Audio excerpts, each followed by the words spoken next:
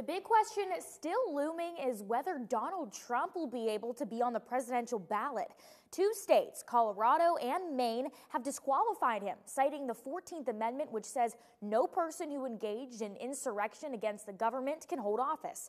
7 News political analyst Kevin Spiker tells us what will most likely happen next. Because we have this patchwork of decisions involving a federal question, albeit a political question, but we have a federal question and differing opinions of lower courts. It ultimately will be the Supreme Court that decides this particular issue. He says Colorado and Maine hold their primaries on March 5th, Super Tuesday, so there's very little time for the Supreme Court to take up the matter. He says the High Court isn't known for its speed. Spiker points out that the Supreme Court has a 6-3 conservative majority, and 3 of those 6 conservative judges were appointed by Trump.